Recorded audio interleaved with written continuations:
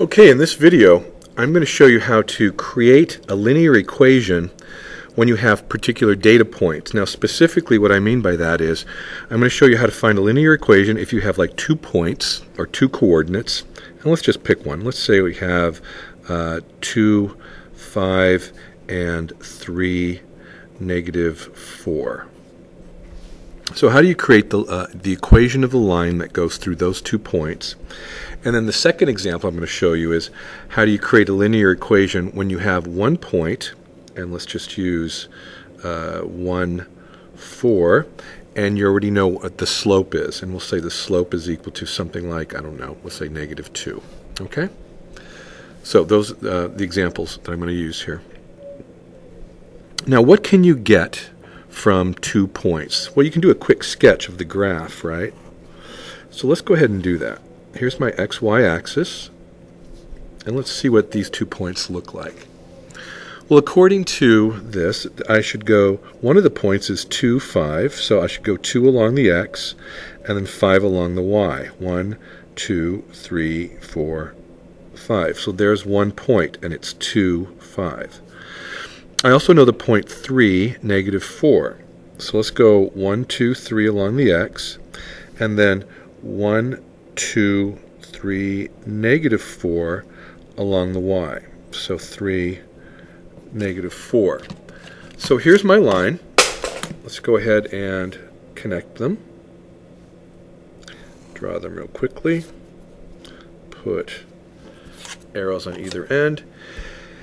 And I want to ask myself the question, what is the equation of the line that goes through those 2 points? So what's the equation for this line?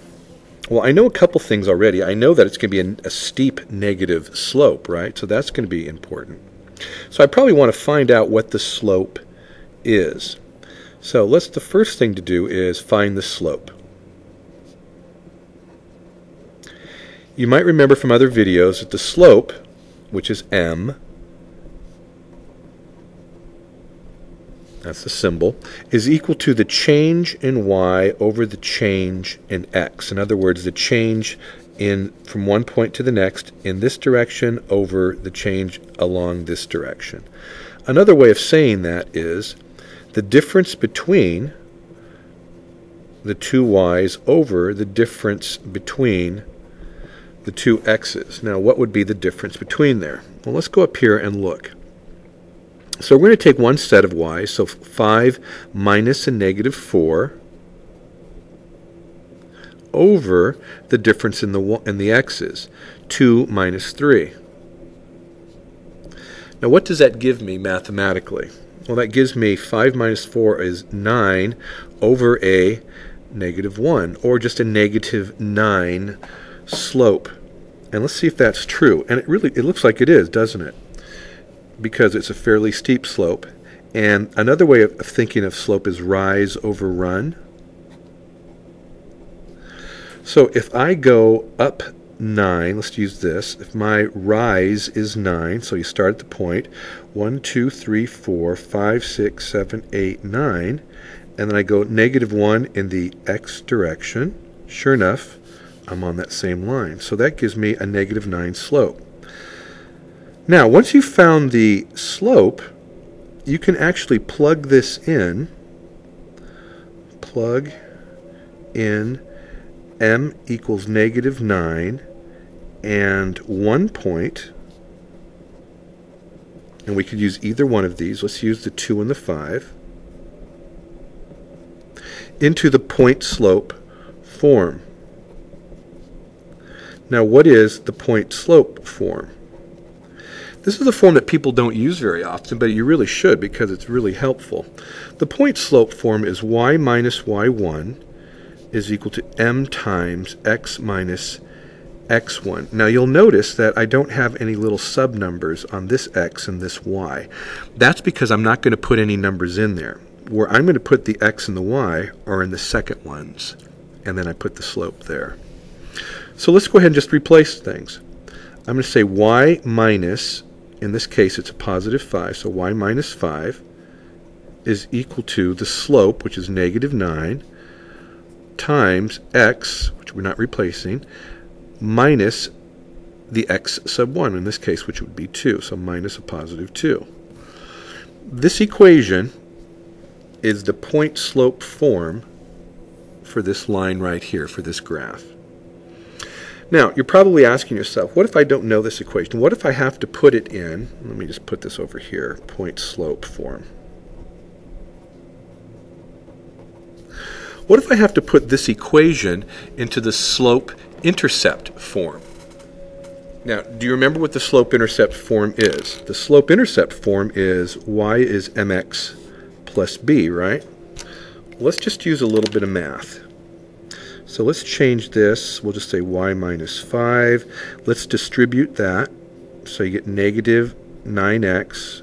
Negative 9 times negative 2 is positive 18. Let's add 5 to both sides. Y is equal to negative 9x plus 23. And there it is. Your y is equal to mx plus b. According to this, my intercept should be at positive 23. Now let's just look at our graph.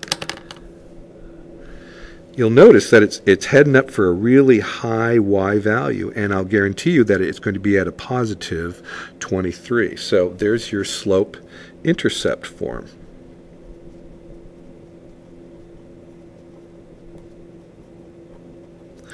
Now, what's one last thing we can do with this? Let's say you want to put this into standard form. Okay?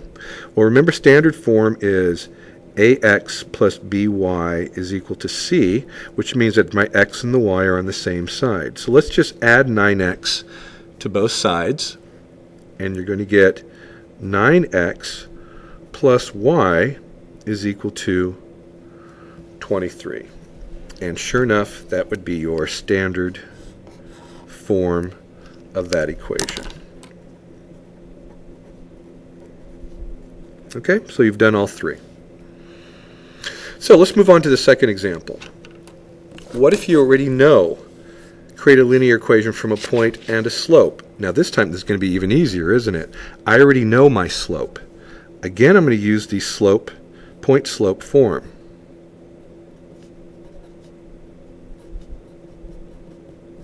And let's just plug numbers in. Y minus the y1, which is 4, times negative 2, x minus 1. And there I have it, point-slope form. Let's change this again to the slope or slope-intercept. Remember how we did that? Multiply these two. Add that over to this side, and you get y is equal to negative 2x plus 6. There is my y is slope-intercept form.